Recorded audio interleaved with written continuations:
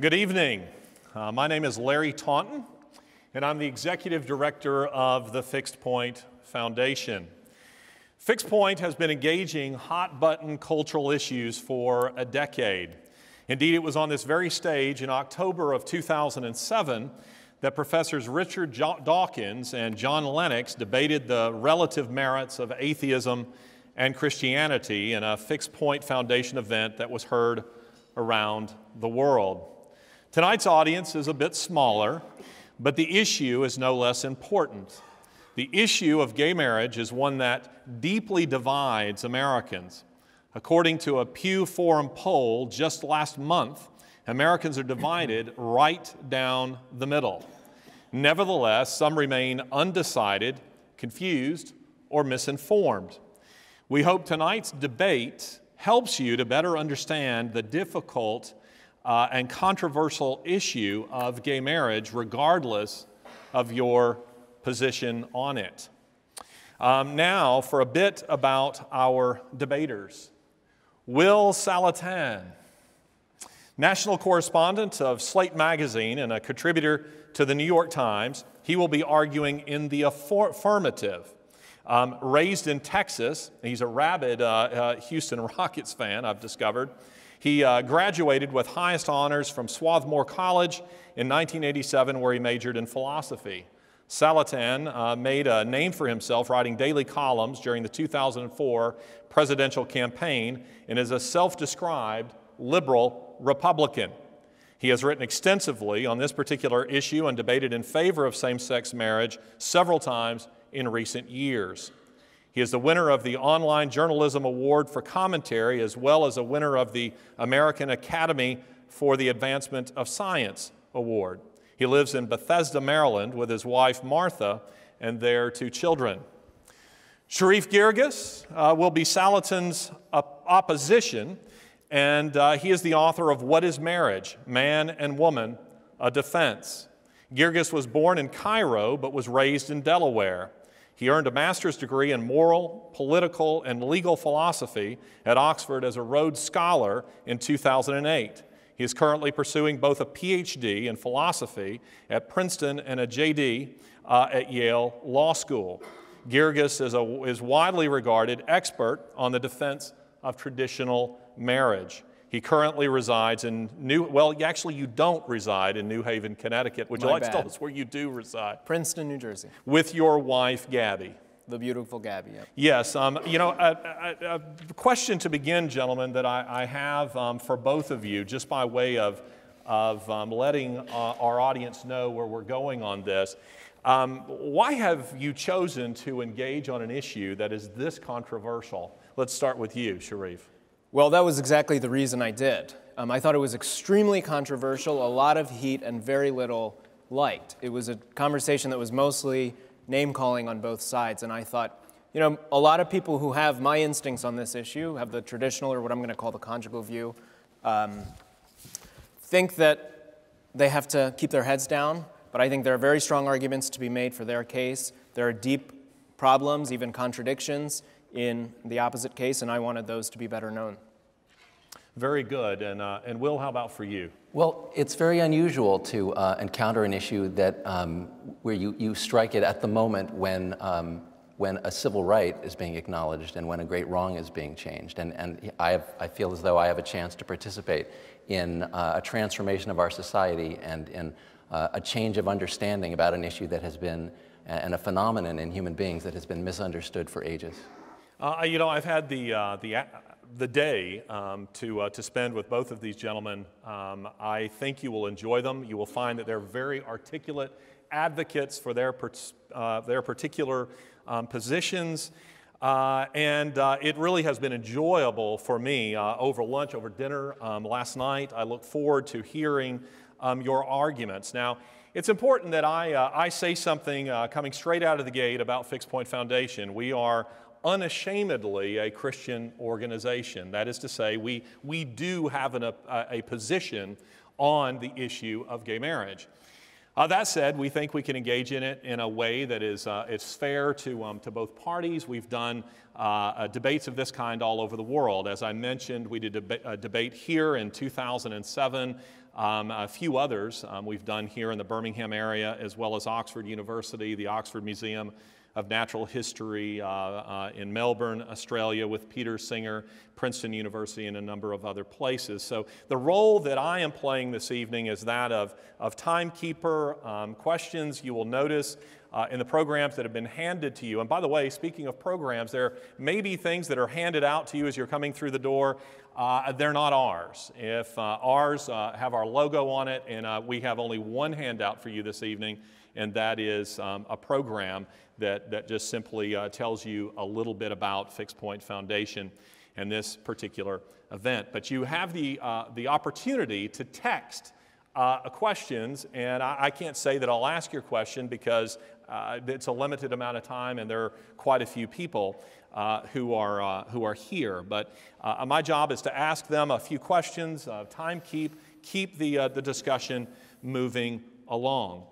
As for the format for this evening, each man will get 15 minutes introduction, that is opening statements, and then they will each be given 7 minutes to rebut those opening statements. Then we will move to a Q&A of 30 minutes, and then 5 minutes of closing statements. So this is a format that we have followed all over the world, and we find this to be very effective. Now, it is also important, just a few housekeeping things that I have to say. There's no photography or recordings of any kind that are permitted here.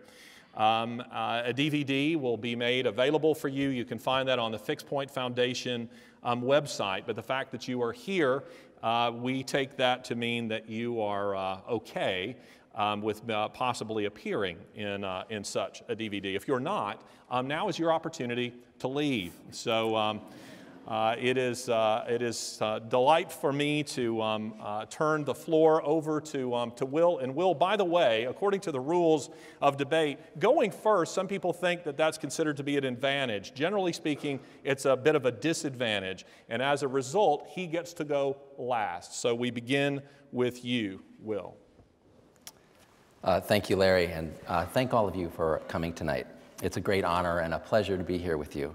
My name is Will Saletan. As Larry said, I have a wife and 2 kids, and I live in the suburbs, and I support gay marriage. And tonight, I want to tell you why. Actually, Sherif and I saw the posters for this event. We thought about showing up in tuxedos, but we didn't want anybody to get the wrong idea. Not that there's anything wrong with that. So I'm charged with having grown up in the Bible Belt, and I plead guilty. I have friends who are gay, but I also have friends who are conservative and Christian. And I think that gives me a somewhat different perspective on this issue from what you might have heard on the political left or the political right. I grew up in East Texas in a culture of faith and values, and I've seen those values do a lot of good in the lives of individuals and families and communities. I'm not here tonight to challenge traditional values. I'm here to reclaim them. I'm here to tell you that you don't have to choose between same-sex marriage and traditional values because they aren't really in conflict. They are in harmony. Now, if you came here tonight looking for an argument that will justify the exclusion of gay people from marriage, Sherif will give you that. He'll present a case that is principled and eloquent, and there's nothing that I can say that will force you to change your mind. But if you're open to the possibility that nobody has to lose tonight, that marriage can be extended to gay couples without losing its essential character, then I want to show you how that can be done. The path I'm going to offer you, the path to reconciliation, starts with 3 ideas. The first idea is that we have misunderstood what homosexuality is. We have been treating it as a sin. Now, sexual sins are real. Infidelity is a sin. Toying with the affections of another person is a sin.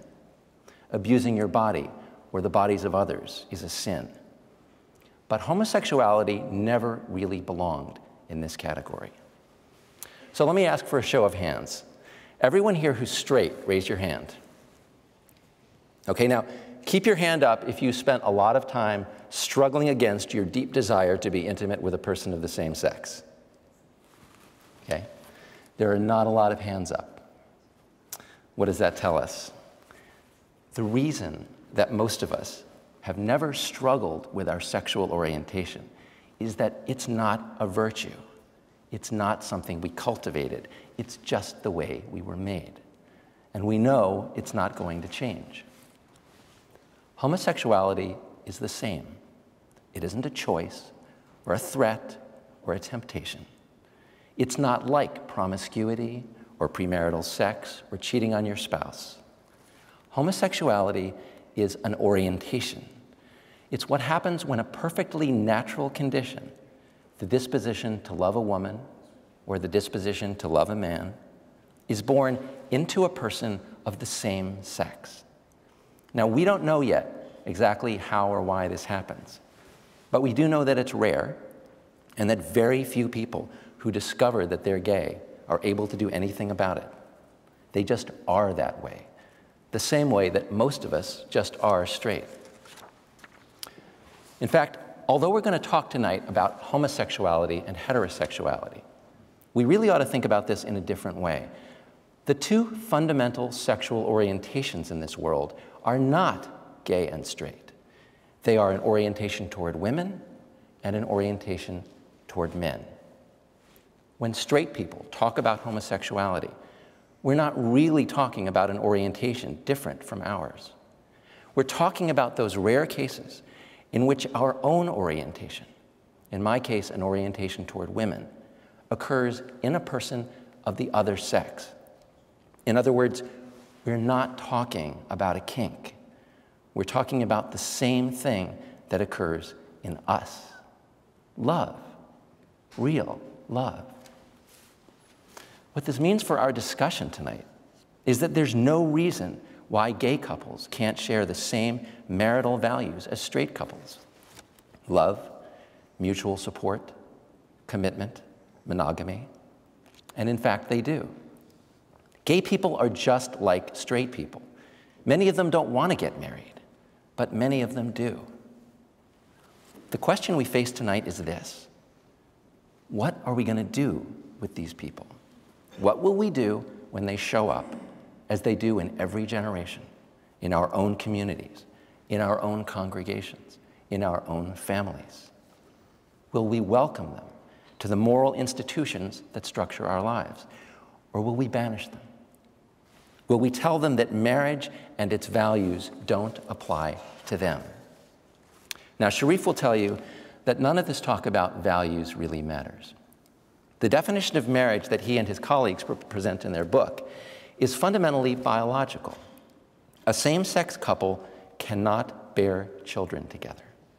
From the standpoint of reproduction, they don't have compatible equipment. By Sherif's definition, this means they can't have a marriage. With respect, I disagree. All of us know opposite-sex couples who are unable to have children together. For many of them, this is a source of tremendous anguish. None of us would wish that fate on our friends or our loved ones. But if it were to happen to them, who among us would deny them the right to marry? That's exactly how we should think about homosexuality. When somebody says to you that a gay couple can't have a marriage because they can't have children, ask yourself, would I apply that rule to a straight couple? And that's the second idea I want to leave you with tonight. From the standpoint of procreation, homosexuality is a form of infertility. Being born gay means that you will never be able to produce a biological child with the person you love. You can adopt a child. You can have a child using donor eggs or sperm, as many straight couples do. The question tonight is whether the rest of us, those who are lucky enough, as I am, to have biological children, will welcome you, or whether we will declare that your particular form of infertility makes you unfit to marry at all. Sherif writes in his book that this kind of infertility is different from other kinds of infertility. He argues that even if a heterosexual couple can't make a baby, they can still engage in the sex act that would make a baby if they were fertile. In some cases, that's true. But if we draw the line there, if we say that infertile straight couples can marry, but gay couples can't, then we're no longer saying that the right to marry depends on procreation. We're saying that the right to marry depends on whether you can perform a particular sex act. We're defining marriage in terms of whether you can insert tab A in slot B. Ladies and gentlemen, that is not a doctrine of love or morals or family. It is a sexual fetish, and it is unworthy of us. This definition of marriage, a definition based on tab A and slot B, is not just a problem for gay couples. It's a problem for straight couples. By some estimates, 15 million men in this country are physically incapable of performing what Bill Clinton called sexual relations. I'm not just talking about old men. I'm talking about young men, paraplegics. Sherif and his co-authors acknowledge this problem. They admit that under a strict interpretation, these men may be excluded from the traditional definition of marriage. Is that really the world you want to live in? Are you willing to evict paraplegics from the definition of marriage in order to keep out same-sex couples? I think that's wrong. I think it defies any decent understanding of family values. But let's be fair. Let's turn the question around. What happens if we say that marriage depends not on tab A and slot B, but on monogamy and commitment? In his book, Sherif argues that if we make that change, everything will collapse. He argues that without tab A and slot B, there's no reason in principle why any of us could continue to expect monogamy or permanent commitment in marriage. That's a pretty sad view of human nature. It's a sad view of marriage, too. And fortunately, it's wrong. Marriage is stronger than that. It is a powerful moral institution. It draws its power from desires that are deeply embedded in the hearts of people all over the world. The desire to love and to be loved, the desire to form a family, the desire to have a place to call home, the desire to share your life, your whole life, with another person. And that's my third message to you. Marriage has its own logic. It attracts people who want the essential features of marriage. It repels people who don't want those things. Millions of people don't want to settle down. They want to sleep around or have multiple partners or keep their options open. By and large, those people don't get married. They don't want to change the definition of marriage. They just want to stay out of it.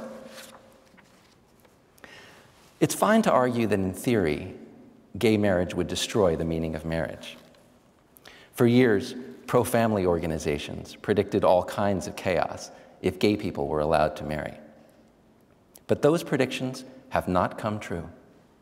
In states where same-sex marriage is legal, the divorce rate has not increased relative to other states, nor has adultery, nor has single motherhood. In the real world, a man doesn't think, the lesbians next door got married, so I'm going to leave my wife. The only direct effect of same-sex marriage on the overall prevalence of marriage is that millions of gay people who previously couldn't embrace and live out the values of this fundamentally stabilizing institution can now do so. In fact, when we legalize same-sex marriage, we actually prevent thousands of divorces because we stop pushing gay people into heterosexual marriages they can't sustain. One of the arguments I've often heard against gay marriage, and you might hear it tonight, is that it deprives children of a mom and a dad, or that it sends a message that moms or dads aren't important. Let me tell you, my kids went to preschool with a boy who had two mommies. Nobody in that community thought any less of me or any of the other dads. Girls don't look at a boy with two mommies and think, I'll grow up and raise a child by myself. They can see the difference between one parent and two. Kids do sense a difference between mom and dad. I don't want to be naive about that. Although in my house, mom grills the burgers and dad reads the bedtime stories. But what kids really notice, what they really care about, and what really makes a difference when you look at research on child development is having two parents in a stable and loving home. If we want children to be raised in that kind of household, we should support marriage for everyone, straight or gay. Before I turn the microphone over to Sherif, I want to say a few words in his defense. Some people who share my views about same-sex marriage think that Sherif and people like him are bigots. I do not agree. Sherif is playing a vital role in our democracy. He's articulating principles that many people fear will be lost if we accept gay marriage. What I hope to persuade you of tonight is not that he's wrong about these principles, but that same-sex marriage is not a threat to them. It is an affirmation of them. It is a vindication and a fulfillment of our values. Thank you.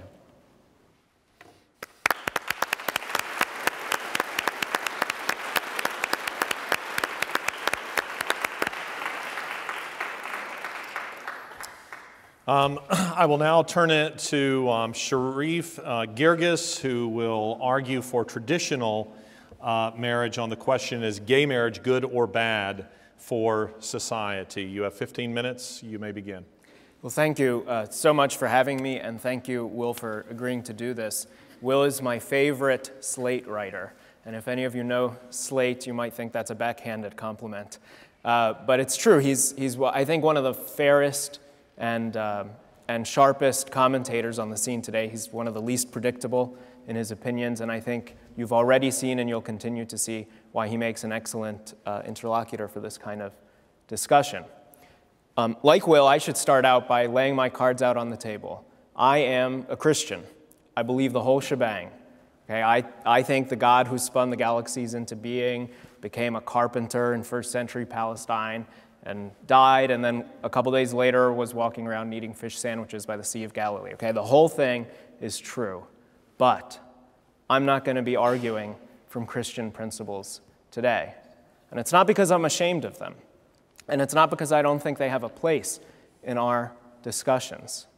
I think it's because there is a rational, a kind of philosophical, a reason and policy-based argument to make on the issue. I think there are deep problems and tensions in the case that you just heard from Will. I think we can make them and that we should make them. If you're an unbeliever, this matters to you because you won't accept citations of authority or the scriptures. But even if you're a believer, even if you would accept those, even if you already agree with me on those things, I think there's great value in understanding the rationale behind the conclusions of faith. And the reason is that even according to the Christian faith in particular, that law, the moral law, is not arbitrary. It's not a set of rules that God picked out of a hat and that he could have just picked any others. It is a law of love, of justice and of love. And I'm going to try to convince you today that this very difficult issue, where, as you heard from Will, it sounds like exactly the opposite is true, where the law, the Christian moral principles, worldview on this issue is against love, I'm going to try to show you that it actually serves love, and that the choice that it poses to people with same-sex attractions, to people who understand themselves as gay or lesbian, who are gay or lesbian, is not the choice that Will articulates, which is between love and loneliness. In fact, the debate today is not about what love is. It's about what's distinctive of marital love. And the view of marriage, the view of marital love that's behind Will's argument, which he didn't quite make explicit, but which we can and we can scrutinize, collapses any difference between marital love and other forms of companionship. And that's the sense in which it actually ends up, not by intention and not by design and not obviously, but in fact it ends up undermining itself. It undermines the very cause it means to serve. So what is that vision of marriage? Well, you can think about cases that it would include or exclude. So you think of two men who live together and are committed to living together for the long haul. They share all the burdens and benefits of common life. But what brought them together is that they're brothers who never moved out. So they don't have a sexual relationship, not a marriage on Will's view. Or you can imagine the same case where they do have a sexual relationship, but there's a third person in the relationship, and this isn't just a kind of sci-fi scenario. This is something that's increasingly happening. People are coming out of the closet as poly-oriented. There's a very sympathetic profile in New York Magazine of 3 men in just such a relationship. Not a marriage on Will's view. But what makes marriage different, if you take the first distinction between the people who really care about each other, committed to each other, going to be there for the long haul, they're the person you call when you want to find out if the other guy's doing well and so on, but they're brothers, not in, but if they're in a romantic relationship, in. So the distinction is really a kind of emotional companionship. That's what makes, a sort of deep form of emotional companionship is what makes marriage different on Will's view. And that, before you get to the Bible, before you get to what Jesus said or what Paul wrote to the Romans, even before you get to the moral question of whether same-sex sexual relationships are upright or not, that view gets marriage wrong. And it gets marriage wrong by the very principles that Will thinks it actually supports. Why do I say that? Well, one thing that I think Will and I would agree on, but certainly many people on both sides of the debate agree on, is that marriage, to get off the ground at all, requires a permanent commitment. But if what makes the thing a marriage in the first place is that form of the special emotional connection, that special emotional companionship that two men have when they're in love but not when they're brothers, then that doesn't make sense. It doesn't make any more sense than, say, pledging to be together for as long as love lasts, where love is understood as that special romantic connection. That comes and goes, and so if it goes, the marriage has ended. It has collapsed into something else. So permanent commitment starts to look itself pretty arbitrary. The commitment to exclusivity starts to look arbitrary. It's true that for most people, by temperament and taste, sexual exclusivity serves their romantic bond, their emotional connection. But many people identify in a different way and say that actually having a sexually open relationship serves the stability and closeness of their own bond. On this view of marriage, you can't say what's wrong with that. You can't explain as a matter of principle. In fact, your rule that sexual exclusivity is the norm starts to look like an imposition, an arbitrary hang-up, just an attachment to tradition.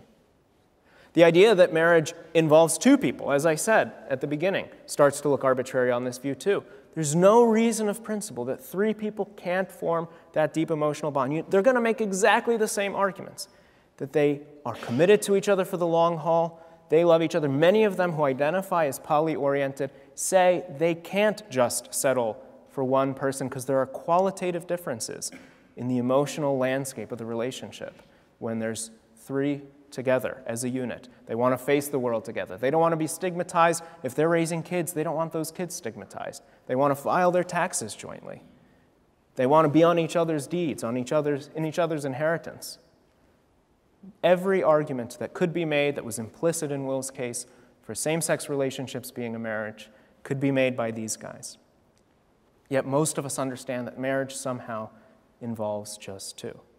I think even the idea that marriage is inherently a sexual relationship starts to look arbitrary on this view. Obviously, sex fosters and expresses affection, and that's one of the things that makes it distinctively valuable. But if that were all we could say about the connection between sex and marriage, which is all that Will's view allows, there's no reason of principle for marriage to be even presumptively sexual. No reason that a platonic bond, if it's mainly a matter of degree, couldn't have that maximum degree of closeness as well. So permanence, exclusivity, monogamy, even sexual union, certainly any inherent connection to family life, or through that to the common good. I think every single thing that you walked into those doors thinking makes marriage different, no matter what side you were inclined to begin with, becomes impossible to explain on this view. Not just that, it starts to look just as arbitrary, radically unjust to support those constraints as to support the constraint that it's a man and a woman. And this isn't just something that some crazy conservative says. It's not just something you have to look up on the Drudge Report. This is something that increasingly many allies of Will's view would say. In, I think, 2006, over 300 LGBT and allied scholars and activists, including professors of mine, not sort of fringe figure, well, maybe fringe figures, but some very famous figures, Cornel West, Gloria Steinem, said radical justice requires the recognition not just of same-sex, but of multiple partner, deliberately temporary, sexually open, even, they said, multiple household unions. Because what makes a family is love and commitment. And who are we to say that it has to be a commitment of this shape and not some other? There are philosophers like Elizabeth Brake who says that the only criterion should be care, that anything else is a kind of arbitrary hangover of Christian or Jewish tradition. I don't think Will's view has any answer to that very deep charge of inconsistency. And you can see from here why this might matter, why it might matter to enshrine in our law and policy this vision of marriage. If we do, if we teach people through our law and through culture and over time in other institutions that what makes a marriage is a certain kind of deep personal fulfillment, a kind of individualist model, that companionship and a certain kind of intensity of emotional connection is what distinguishes it, what keeps it from reverting back to a friendship, that moms and dads are replaceable, and I do think that's part of the case for same-sex marriage. I think it teaches you through the law that it's arbitrary. It would be kind of bigotry to think there's systematic differences between moms and dads. You can imagine that over time, someone who learns those lessons from day one will be less likely to value permanence or exclusivity, to think that they have to stay with it for the sake of the kids, especially when the going gets tough. And here, I don't just have to speculate. We have another example which really pinpoints that this debate didn't start with same-sex relationships. No-fault divorce. When no-fault divorce was beginning to be proposed in California and then in other states in the 70s and 80s, the argument was exactly this. It's not going to hurt you or your marriage. What do you care? If you're in a high-conflict marriage, all this does is it makes it easier to get out. And if you're in a low-conflict marriage, it's not going to affect you. How could what the legislators do in the State House make a man wake up one morning and decide, I'm going to divorce my wife? Well, of course it doesn't work like that. But that's an extremely flat-footed vision of how social institutions work. They don't make someone wake up the next day and do something else. They change our beliefs, our assumptions, our dispositions over time with generations in ways that we don't immediately notice.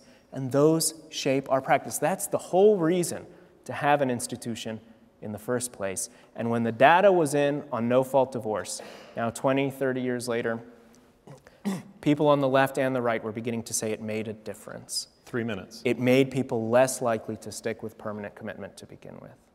So now at this point you might ask, well, even if I grant you there's no account of these norms and maybe doubling down on this companionate, pure companionate vision of marriage would undermine those norms in practice or at least make it harder to reverse the trends, what's the alternative? And very briefly, I think the alternative is what the Hebrew scriptures call one flesh union, but you don't just find it there. You find it in Plato, Socrates, Xenophanes, Musonius, Rufus, Plutarch, folks who never touched a Bible, who never met a Hebrew prophet, never got a letter from Paul to their town. And in our book, we try to describe it as comprehensive union. In every respect that makes a form of community at all, the community of marriage is comprehensive. What does that mean? Well, any kind of community is built by common action towards common ends. in the context of a commitment, committed cooperation. And in those three respects, what makes marriage different is that it's comprehensive. In the first one, common activity. It's a union of heart, mind, and body in the marital act, right? Most people understand that it's a union with the beloved at all levels. And most understand that sex has something to do with that. But it couldn't just be that sex fosters affection. We already saw that. There has to be something more. Well, we say that sex makes people one flesh in the way that I am within myself one flesh.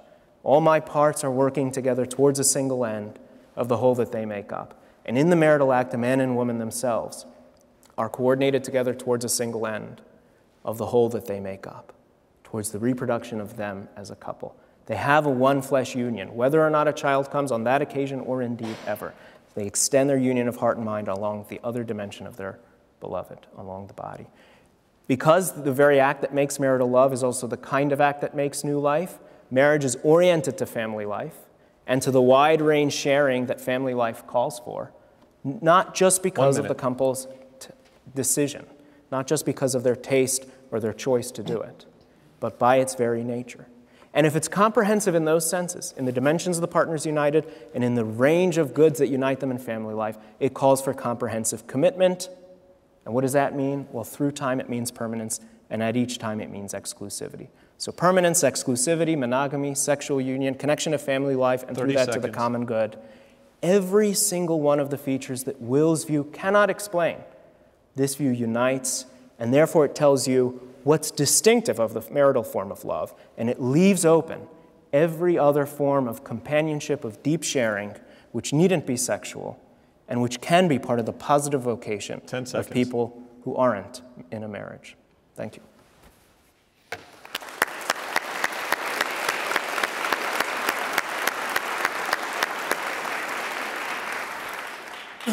I should say that, lest you think I'm up here, checking the score of the Broncos and Chargers game, the reality is I receive your questions. They may be texted to me. Your program tells you how you can do that, gives you the address that you can send your questions to. We're moving to a time of rebuttals now, and then I will put your questions to our two debate participants. So you might be thinking about those, you might be sending them because it takes a moment for me to sift through them. Thank you very much, gentlemen, for your opening statements. Will, we go to you first. You have 7 minutes, a time of rebuttal of Sherif's opening remarks. Thank you. And there's more where that came from. Sherif's got a longer case to make, and maybe he'll have a little chance in the rebuttal to expand on his vision of the alternative to what I presented. The thing that I want you to keep in mind as we're talking about these issues is what I said in the opening about that if you're straight, try to understand that homosexuality is exactly like heterosexuality with a different gender as its object.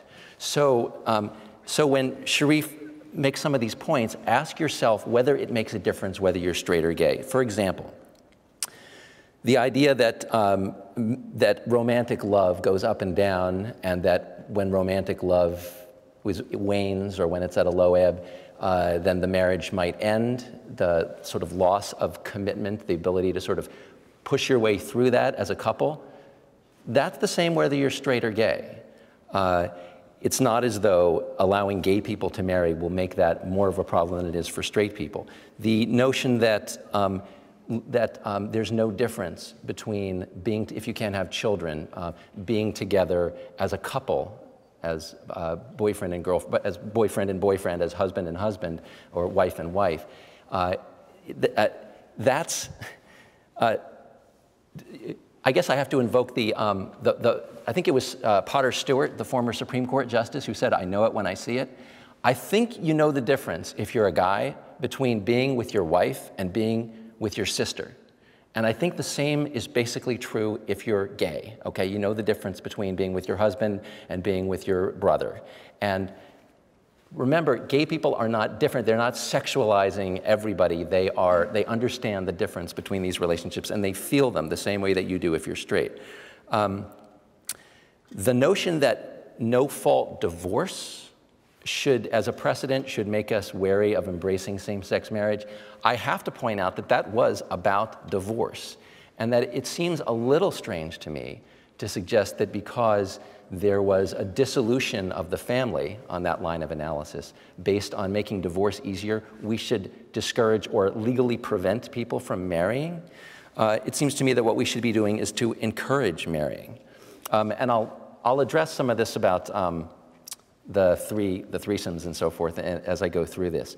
The picture that Sherif paints, the alternative that he got to at the end of a comprehensive union where you become one flesh through the creation of new life, that is beautiful. And those of us who have experienced that kind of union in every aspect, including the ability to have biological children together with our spouse, I mean, that's a blessing. But the question tonight is whether we should respond to our good fortune by basically slamming the door on everyone else. And I'm not just talking about slamming the door on gay people. I'm talking about slamming it on everyone who can't meet the biological requirements that definition of marriage would impose. And you know, one example I gave before was paraplegics, but what about old people, okay? Old straight people. According to the Census Bureau, 400,000 women aged 45 or older get married in this country in a single year. More than 160,000 of these women are 55 or older, and more than 45,000 are 65 or older. Now, even if you could get pregnant at 45 or by some miracle at 55, you are not getting pregnant at 65. So when you come in and apply for a marriage license and you write down your age, we already know, just as surely as if you were marrying a person of the same sex, that you are not having kids together. But we let you get married anyway. And recently in Virginia, a 96-year-old woman married a 95-year-old man. What are the odds that that couple is having a comprehensive union, becoming one flesh? We let old people marry not because we expect them to put tab A in slot B, but because their marriage, even though they don't do that, affirms the basic values that we expect from all marriages: love and devotion and commitment. There is no biological definition that will cover all the cases where our values tell us that a couple should have the right to marry. There are thousands of women in this country who were born without a womb. There are hundreds of thousands of Americans who don't have XX or XY chromosomes. Some have just an X, or an X and two Ys, or a Y and two X's. Some have an X and a Y, which makes them genetically male, but they have female sexual anatomy. Are you willing to enforce the biological definition of marriage that Sherif is offering and lock out those people? Or are you willing to make exceptions? And if you're going to make exceptions, why would you make exceptions for every one of those biological abnormalities, but not for same-sex couples? Wouldn't it be simpler and fairer and more true to the values of marriage if we applied the same rules to everybody? Two people, an exclusive relationship, devoted love, and lifetime commitment. Now, Sherif says that if we go beyond the tab A and slot B definition, that everything will unravel, that we won't be able to explain why marriage should be permanent or faithful or limited to two people, as he says. But sure we can. Marriage is between two people because the only number of partners you can have that's truly equitable and stable is one.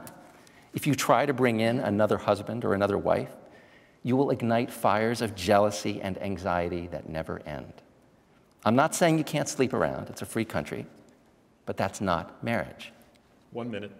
Why should marriage be permanent? Because that's what makes it different from dating or living together. It's the ultimate commitment. It's your pledge to give all of yourself to this person and to this person only for the rest of your life. If you're not prepared to make that commitment, you can live together and see how it goes, but that's not marriage. Sherif gave the example of a throuple, of these three guys who live together in some kind of sex triangle. I read the same article he did. You know what word never appears in that article? Marriage. And the same thing for the statement that he alluded to about family structures. That's all about, it's called beyond marriage, okay, because these people are not trying to redefine marriage. They're trying to construct alternatives to marriage. The examples that Sherif gave you don't show you that the meaning of marriage is unraveling. They show the opposite. Even radicals and libertines know exactly what marriage is. Thank you.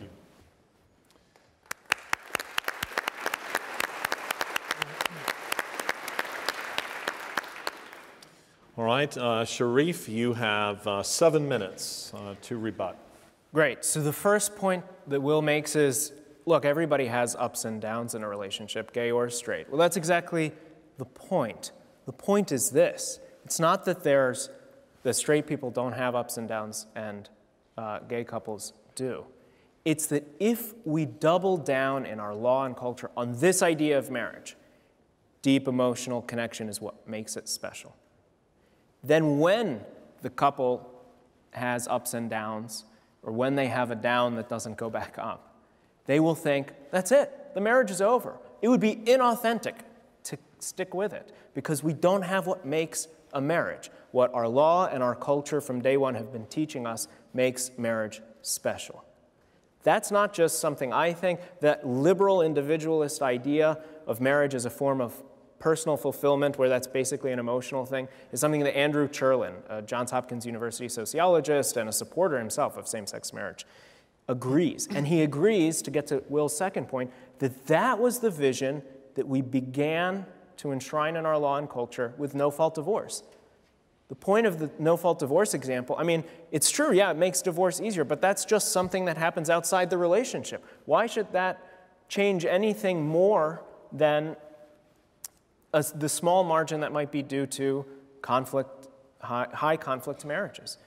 What Andrew Cherlin himself agrees no-fault divorce began to do was enshrine this idea that you don't have to have, listen, it's in the name, you don't have to have a fault to cite to get out of the marriage, because if it doesn't have the deep emotional fulfillment, it's not authentically a marriage.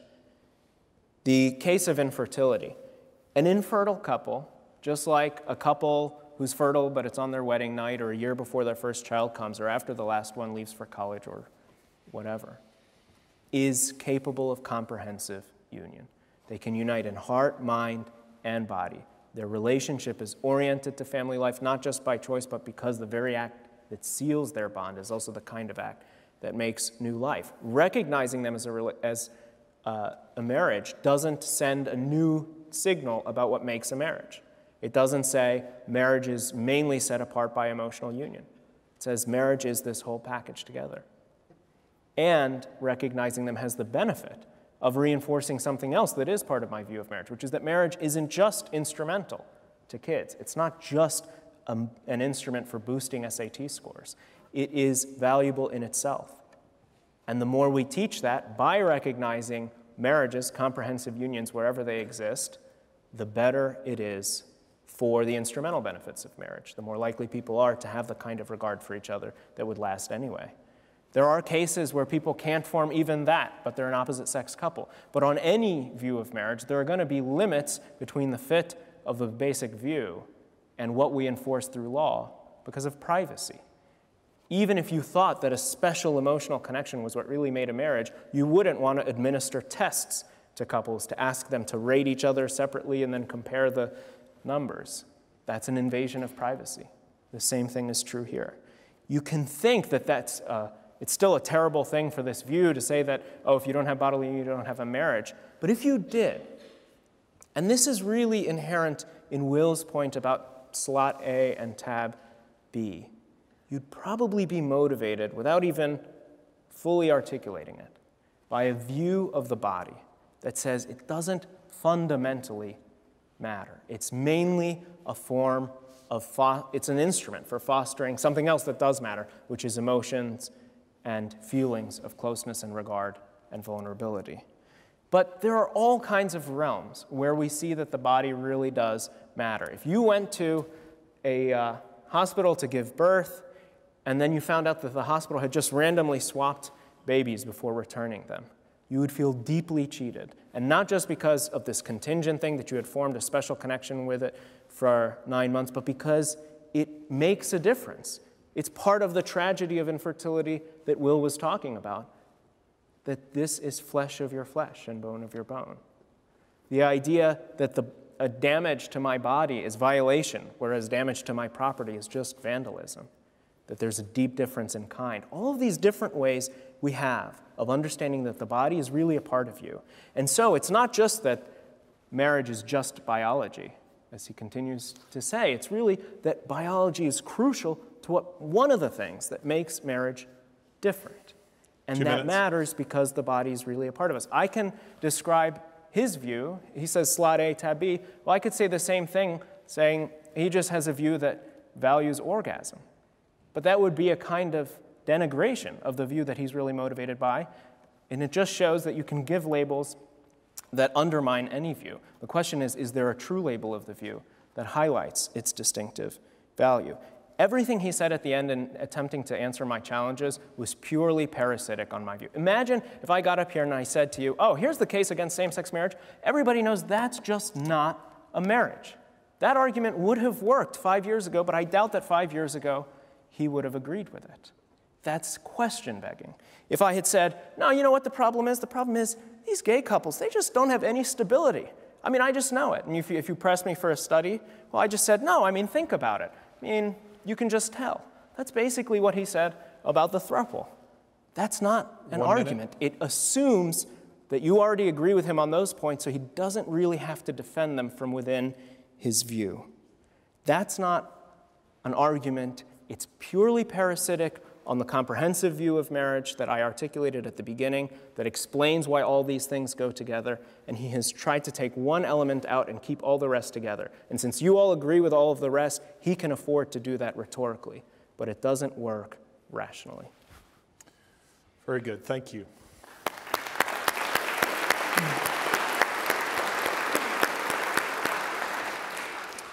Okay, now, gentlemen, we move to a time of Q&A. We're going to give you the opportunity to ask each other a question. And why don't we begin? Will, why don't you ask Sherif a question? Okay, this is a short one. Sherif, do you believe that it's wrong to engage in homosexual activity? In same-sex sexual activity, yes, I agree. I think that it's wrong to engage in any non-marital sexual activity.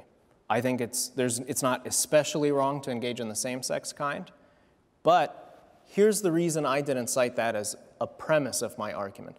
I think it's something that you come to after understanding the conjugal view of marriage. There's first the question of what makes a marriage, and then you have to build a separate argument for why you do or don't think that non-marital sexual activity is immoral.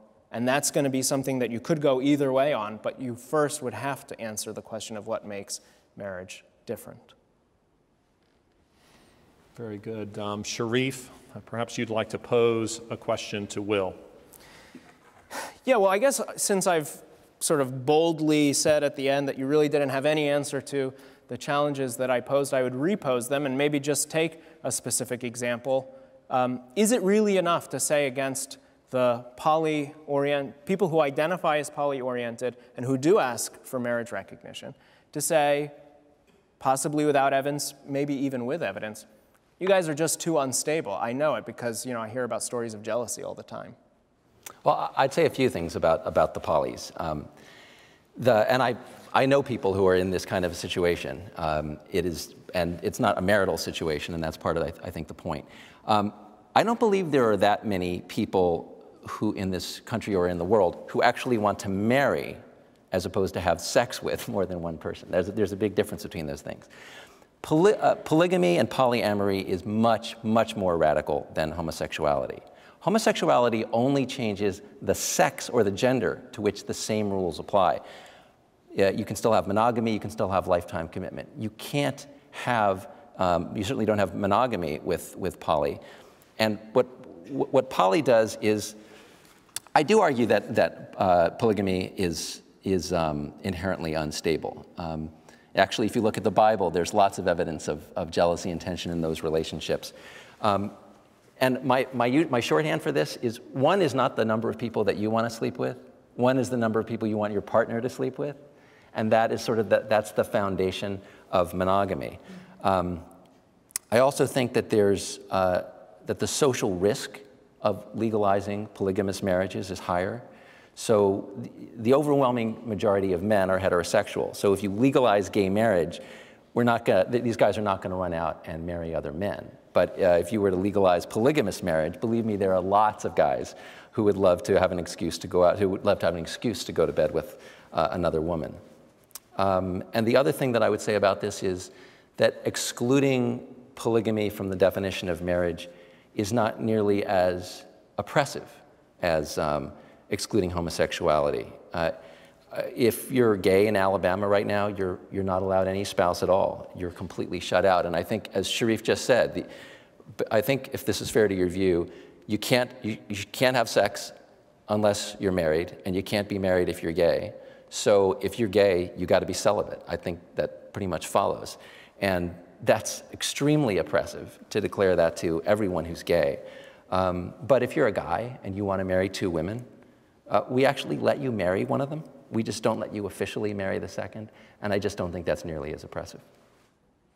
Very good. Sherif, a question from the audience. Is it possible for you to teach your children not to discriminate and hate the LGBT community if you are at the same time teaching them that gay marriage is wrong? Absolutely. In fact, historically, the cultures and societies that have had male-female marriage have spanned the spectrum on homosexuality. Some of them didn't even know about sexual orientation in the way that we do today. Some of them were perfectly okay with same-sex sexual relations, for example, between men in ancient Greece. And some of them, like France, like contemporary France, which had a huge resistance to the push to recognize same-sex relationships as marriages, had for years had a kind of domestic partnership status for them, had very libertine sexual views as a matter of public opinion.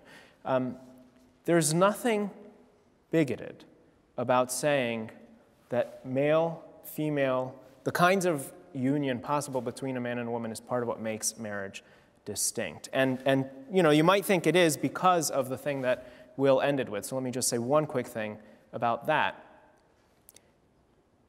You are likely to think that a life, first of all, the view of marriage doesn't say anything about morals laws. I don't think we should ban private, consensual sexual activity that doesn't have third-party effects and is between adults. But even just taking the view of marriage itself, and then the view about non-marital sexual activity, you are likely to think that that is a worse result, that some people will in practice not have sex, to the extent that you already have something like the revisionist view. Why? Because that's a view, as I tried to illustrate, on which what makes marriage different is closeness, is intensity, intimacy, vulnerability. There's intimacy and marriage and sex on one side and drinking buddies on the other side. And of course, if that's your vision of marriage, the prospects are extremely bleak. But I think that's actually one of the inhumane aspects of the basic vision of marriage behind Will's argument.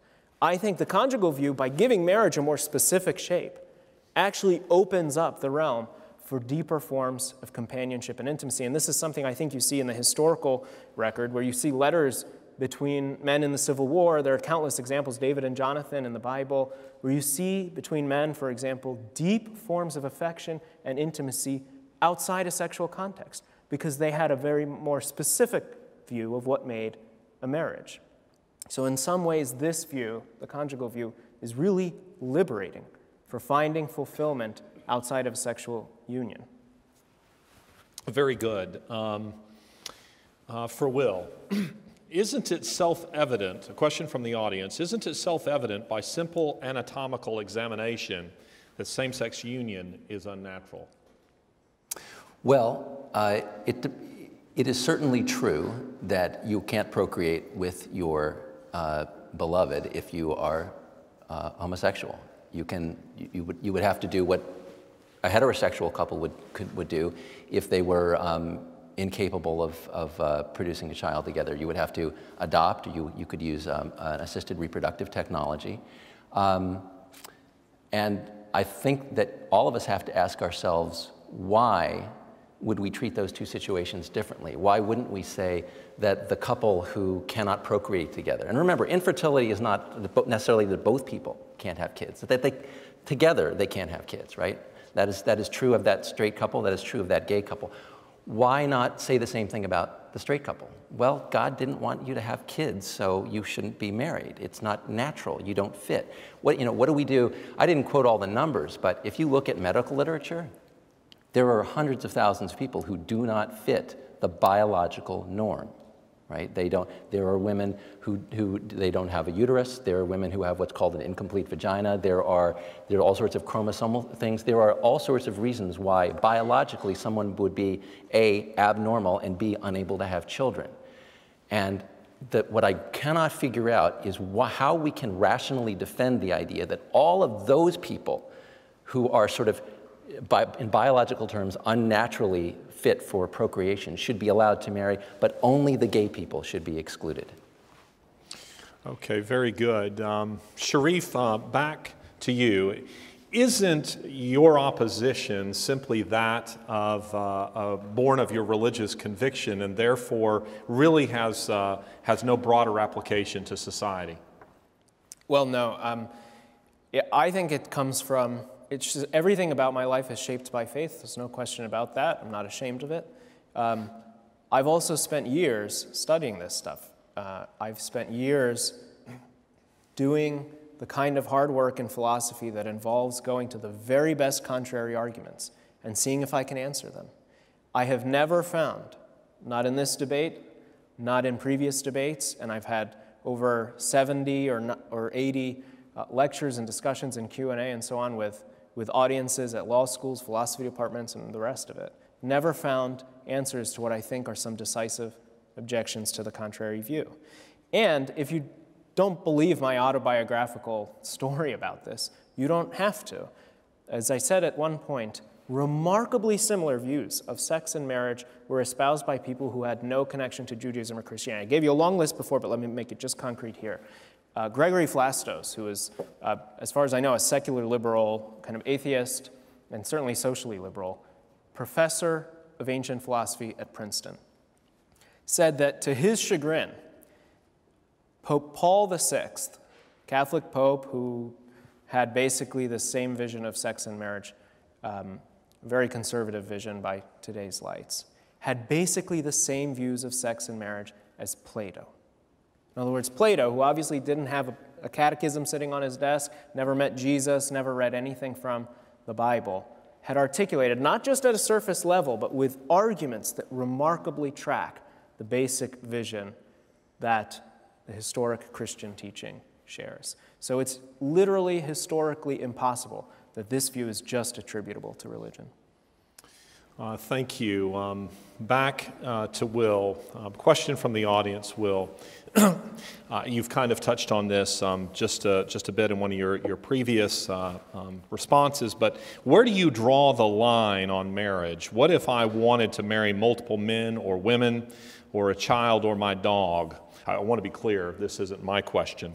On what basis do you limit it? Okay, wait, let me get that list again. Child, dog, what was before that? Multiple men or women or a child or my dog. Right, well, so I agree with Hillary Clinton. The only people who matter in a marriage are the three people who are in it. Not really.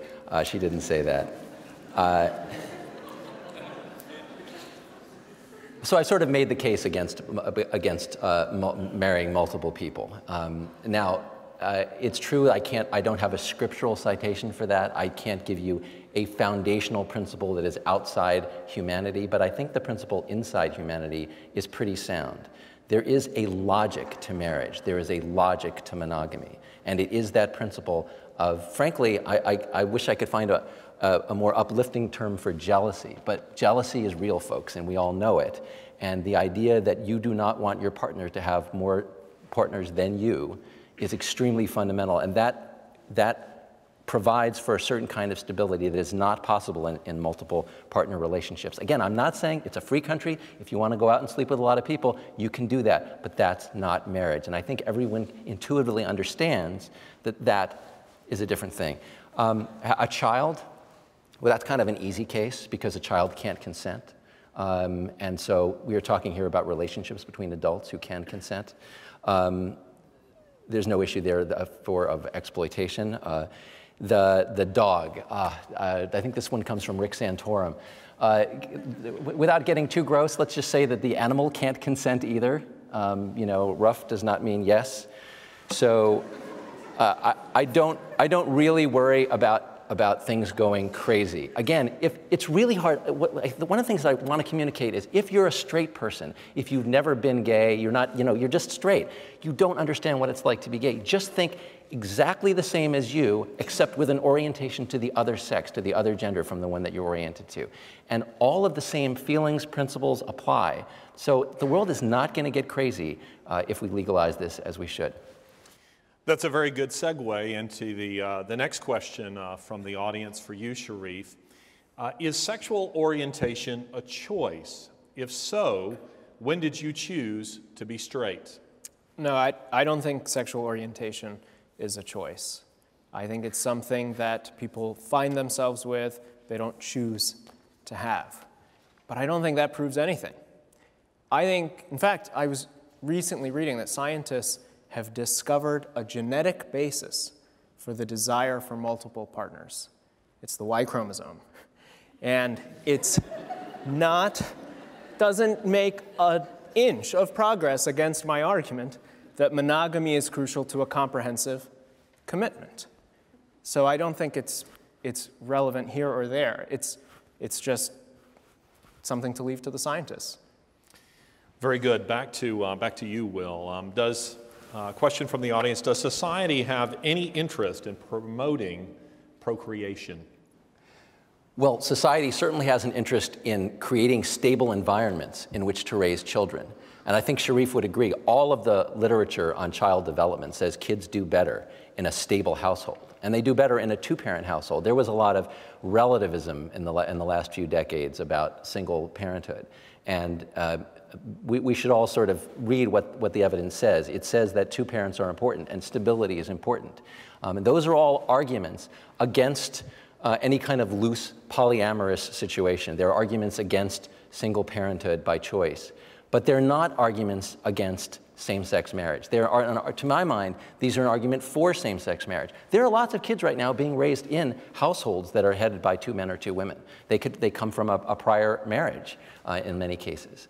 And I think it is strongly in the interest of society that we make sure that those kids have a stable home. We make sure that those spouses can legally marry and can be not under just the rights of marriage, but the obligations of marriage. I think that will provide a better environment for those children. Sherif, on a similar note, should the government regulate marriage at all? Well, I think it should. You can think of this in historical terms. It's very hard to find true consistencies across pretty much every time and culture that we have any record of. But one consistency we do have is that every society has socially regulated the sexual relationships of men to women. Why is that? It must be that that regulation answers to a human need that's really universal and that there's no other way of meeting. And it's obviously to create the culture that reinforces the stabilizing norms we were just talking about, without which children don't do well. In fact, I think if you tried to get the state out of the marriage business at the beginning of the process, you just didn't have the state declare anybody married to anyone else, you would actually expand the state tremendously, because you would require it to do a lot more at the other end, where relationships break up, custody battles ensue, property and other kind of disputes will arise, and where children who haven't had the benefit of the stability of their own mother and father will need a bigger correctional and welfare bureaucracy to meet their needs less efficiently and more intrusively. So I think if you really cared about limited government, which is a pretty frequent concern behind that question, you would actually care about marriage. Will, why are civil unions not enough? Why the title marriage? I guess I'd turn that question around and ask why draw the distinction. I mean, one question is, first of all, would the civil union have the same legal rights and responsibilities as a marriage? In which case it seems a little bit strange to draw that distinction. I mean, if we were to do that, in a few years we would look back and say, what is this? It doesn't really make sense. There's also, of course, a stigma attached to that. I mean, there was a time when you could go to a water fountain if you were black, just as you could go to a water fountain if you were white, but you had to go to different water fountains. And we decided as a country that separate and equal was not truly equal. I guess, to me, I would argue that the presumption should be the other way. You should have to make a case why, given that first of all, you'd have to make a case why gay people should have fewer rights than straight people in a marriage, right?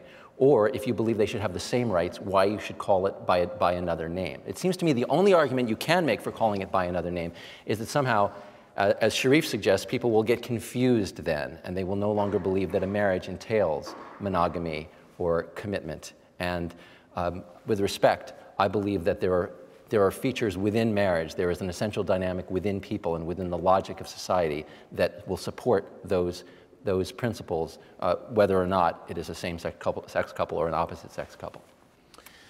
In a moment, I'm going to let you ask Sherif another question, so you might be thinking about that, and Sherif, hear you in a moment as you get just a bit of time. To Sherif, how does your view fit within the proud American tradition of non-discrimination? It's not discrimination. Let me say more. It's not drawing an arbitrary distinction. It fits into that venerable tradition in just the same way that the exclusion of the throuple or the deliberately temporary relationship and so on fits into it as well. It doesn't make arbitrary distinction. It tracks a difference that's real and that makes a difference. As I said, if you look at you can look at history for instruction. Nowhere in history were interracial marriages rejected until colonial America, right? That's the tradition people are often thinking of, well, the overcoming interracial marriage bans. Why was it first arising in colonial America? Because that was the first time that caste, social stratification, matched race. On the contrary, so it was clearly motivated as a form of white supremacy, as the Supreme Court later said. By contrast, this vision of marriage as male-female arose, as I said before, in every imaginable context with regard to homosexuality, ignorance of it, favoring sexual relationships between men or between women, and so on. So it's historically impossible to attribute this to the same discriminatory motive. Again, you'll ask Will a question here in a moment, so you might be thinking about that. And to you, Will, question from the audience. Are there no other differences between men and women than genitals? Doesn't your tab A, slot B characterization assume this? Well, I am not one of these people who believes that there aren't differences on average between men and women. I mean, we all know that there are physical differences in average strength, for example, which is why I think still no woman has yet passed the Marine Officer Infantry course. But there's a difference between having a difference between a group on average and having a categorical difference where everybody in one group is superior to everybody in the other group by whatever measure you're talking about. With men and women, there are differences on average, but there is a lot of overlap. And so I guess I would want to stay away from, I would acknowledge what the questioner is saying, of course, that there are differences on average between men and women, but nothing so stark that one would draw a categorical legal line between them in terms of women are not allowed to do this or that because they are weaker, or men are not allowed to do this or that because they are dumber. So I guess we should live in a world where we acknowledge gender differences, but without drawing legal boundaries that strictly separate the sexes in that way. Okay, Will, a question for Sherif. Okay, so Sherif, I believe you said earlier you do not believe that homosexuality is a choice. Right. Right. So should we then treat it like other things that are not a choice, like race or sex? Should it be illegal to discriminate on the basis of homosexuality in all the same respects that it is illegal to discriminate on the basis of race or sex? Well, I do think that any kind of arbitrary distinction based on sexual orientation is unjust and should be excluded.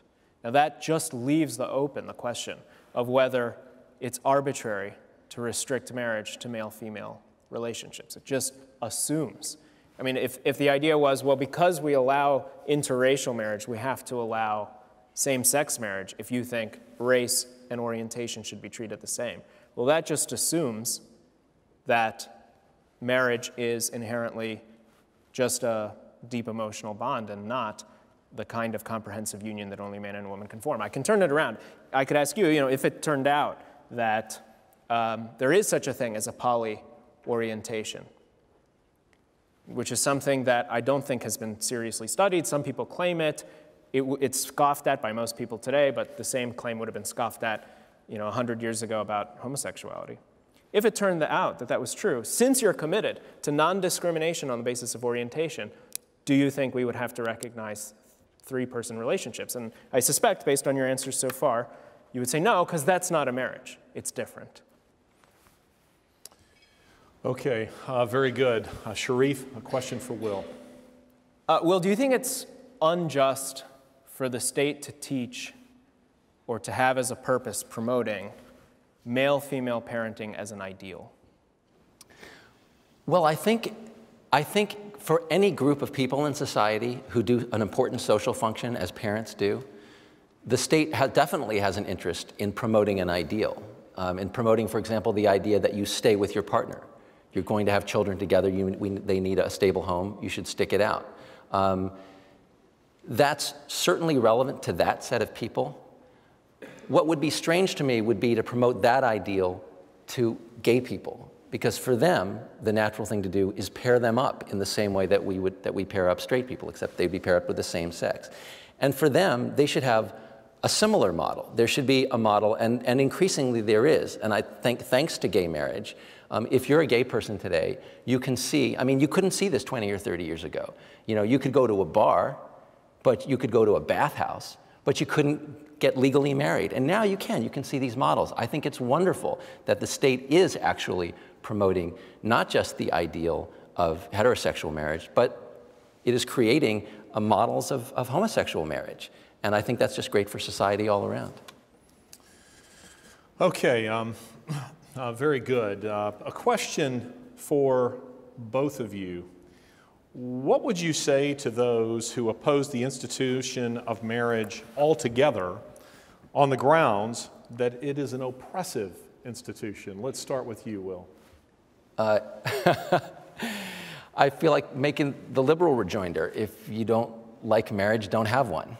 It's not complicated. No one forces you to get married. There's absolutely nothing wrong with having an institution that people can. Nobody forces you to go to church. You can say a church is oppressive. You may not like the church. Don't go to that church. Go to a different church, or don't go to church.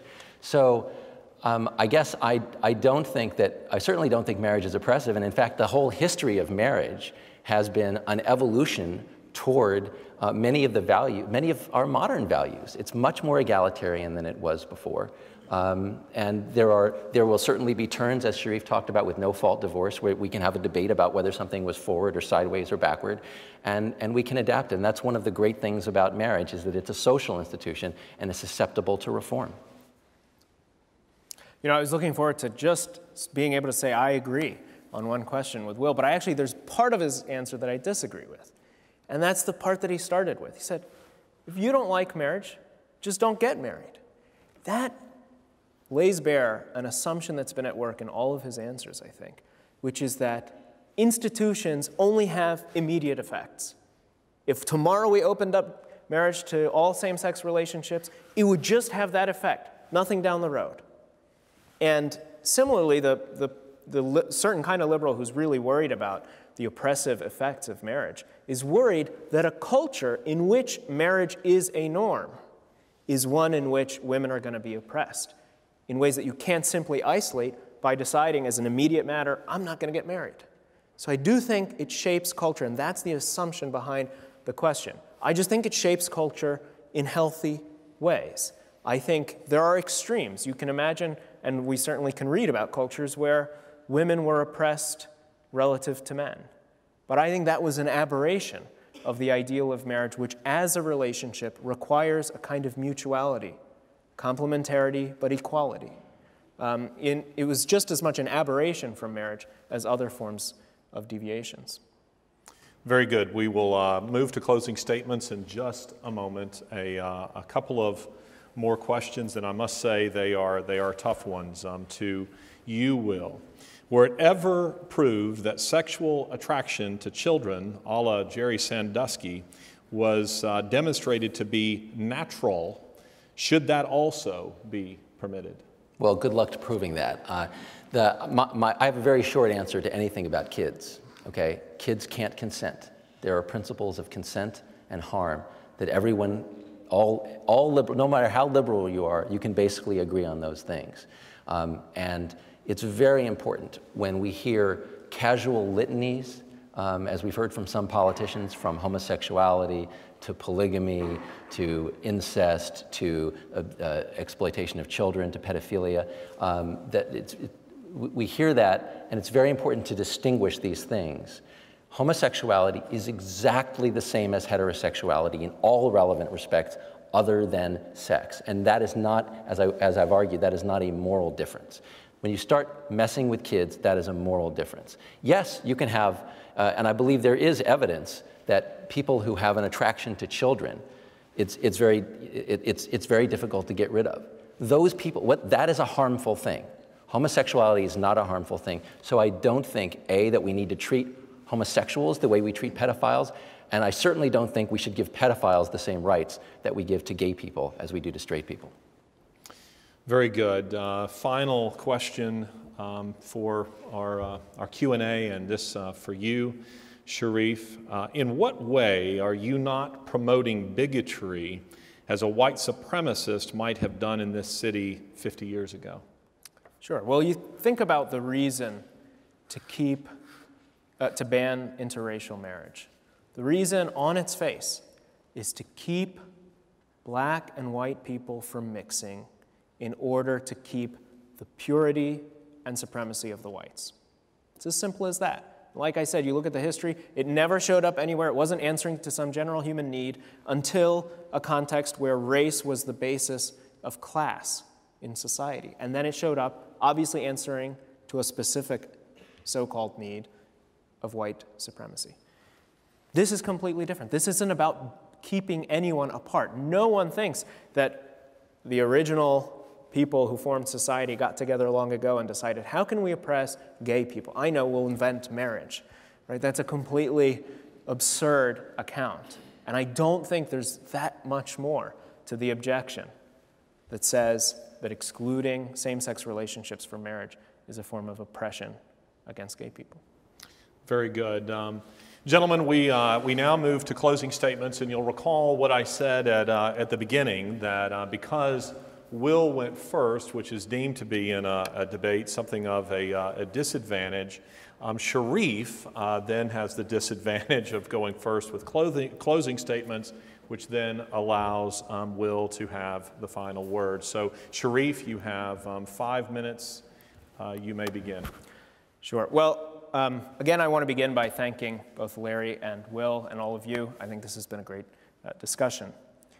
I basically think, at the end of the day, that Will's positive arguments and his answers to my objections were both empty at the core. Why is that? It's a strong claim. Well, the positive argument was empty at the core because it hid the ball. It took for granted, it never laid bare the answer to the central question for figuring out whether this is arbitrary or not, which is, what is marriage? At every turn where he could have answered that question, he just said, just understand this is exactly the same thing in your case as it is in their case, only different. But the whole question in this debate is whether it really is different. Not different in the sense of being lesser. Nobody thinks that just because a relationship isn't a marriage, or just because two people can't have a marriage, they can't have something of deep value, in fact, of life-changing significance. And that's part of the picture of the positive vocation that people can have even if they're not married.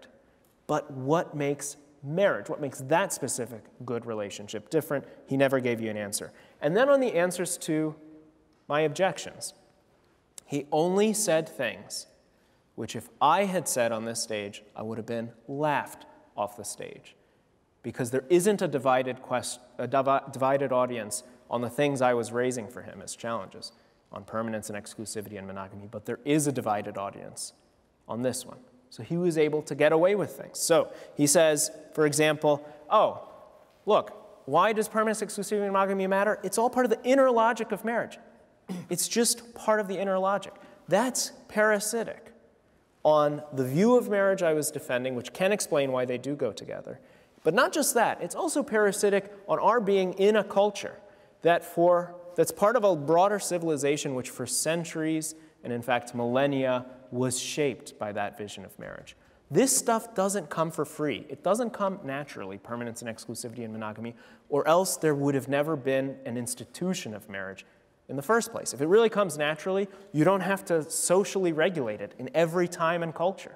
That's a remarkable fact that calls out for explanation. The only way of explaining it is that it doesn't come naturally without a vision of marriage that society promotes and enforces. And if that vision can't make sense of these norms, then over time you can expect them to erode in practice, and we can look at cultures and times where they have eroded because it's not natural in the sense of just spontaneously occurring. There isn't an inner logic in that sense. It takes a vision, and a vision that's upheld by society.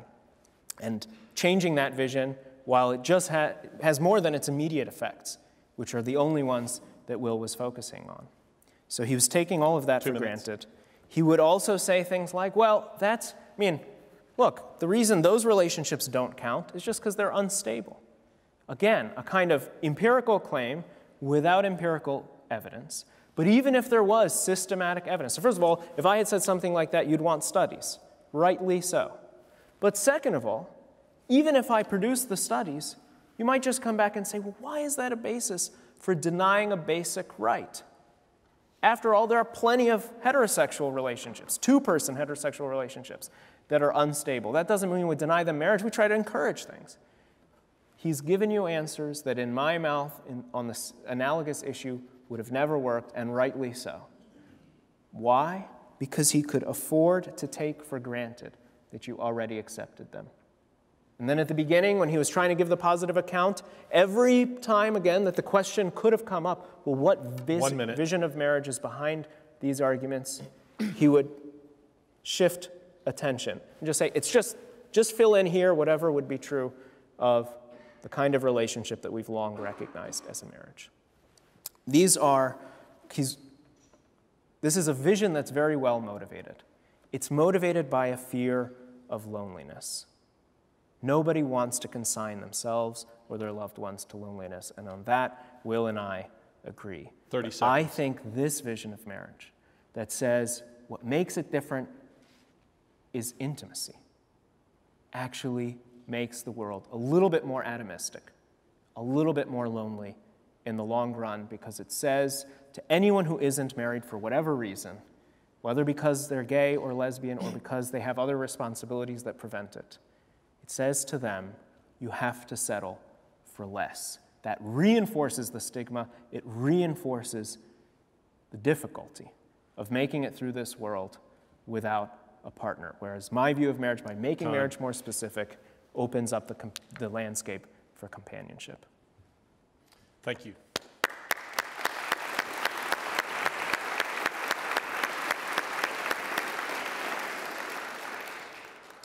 Will, you may begin. Thank you, Larry. Thank you all for coming tonight, and thank you, Sherif.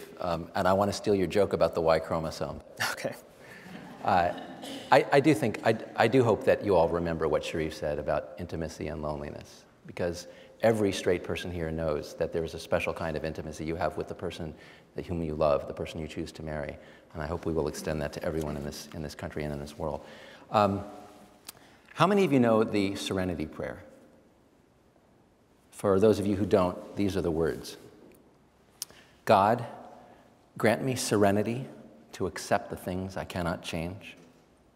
Grant me courage to change the things I can, and grant me wisdom to know the difference. That's really what we've been talking about tonight. That's the core of this whole conversation. For millennia, we have made a terrible mistake in how we have understood homosexuality and treated gay people. That mistake includes how we have interpreted and applied Scripture. We thought homosexuality was a choice and a sin. We confused it with lust and license and promiscuity, and in some cases, even with rape. We thought we could get rid of it with burnings and beatings and electric shocks and therapy. We thought we could make gay people straight. We were wrong. Yes, there are some people who can go from loving a woman to loving a man, but millions of people in this country, thousands in this state and in this city, are simply gay. They are gay just as surely as most of you in this room are straight, and they are no more capable of becoming straight than you are of becoming gay. Oh, they tried. They tried to live the lives of straight people. We told them they had to marry people of the opposite sex, and many of them did, but that didn't make them straight. All it did was put millions of straight people into marriages with gay people who tried and tried but could not love their spouse the way a husband or a wife should. The landscape of our society is littered with the wreckage of families that broke apart because a gay spouse could no longer fake it. We did not serve anyone in these households, not the husband, not the wife, certainly not the children. We have a lot of repenting to do. But the truest repentance is to go back and get it right. 2 minutes. We were not wrong to promote marriage. Marriage is healthy. Marriage is good. Marriage is exactly what Sherif says it is. It is a stabilizing norm. Marriage will do for gays the same thing it has done for straights. It will domesticate sexuality. It will organize people's lives. It will strengthen communities. It will create a stable environment for raising children. We weren't wrong about any of those things. We were only wrong about one thing, and that's the thing we're talking about tonight. That's the thing we can change. That's the thing we must change. Yes, same-sex marriage should be legal. Not just legal, but encouraged. 1 minute. Churches should promote it. Ministers should consecrate it. The gay couples in a congregation should be held accountable just like the straight couples. Admitting our mistake and correcting it will be hard. As the prayer says, 30 seconds. it takes wisdom and courage. You have the wisdom now. The rest is up to you. Thank you.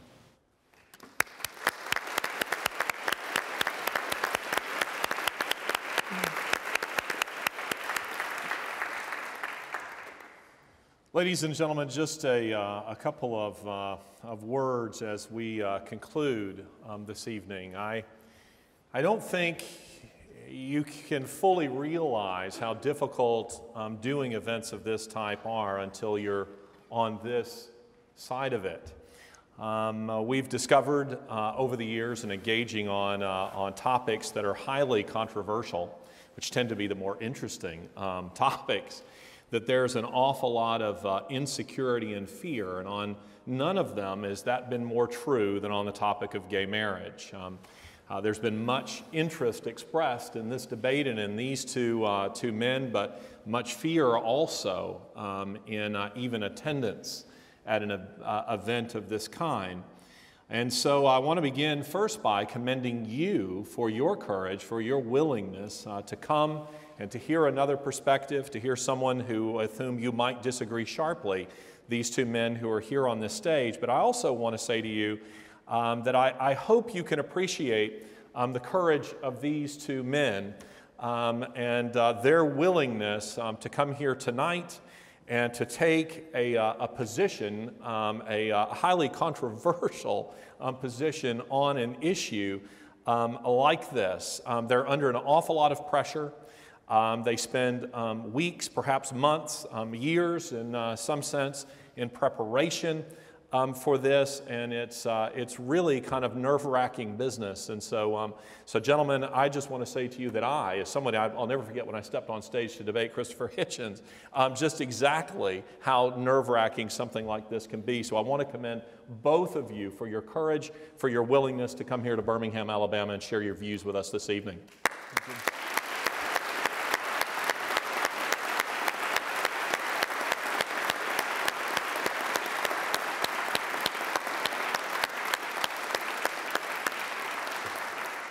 I think you've both given us a great deal to think about, and no doubt that when people leave here, coffee shops and restaurants will be a buzz with conversation about some of the things that you have said this evening. I want to point out to you that a DVD of this debate will be available soon on the Fixed Point Foundation website.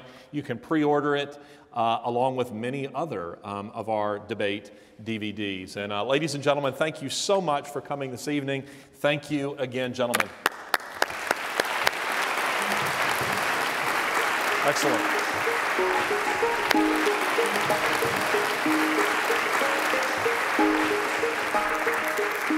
Good evening.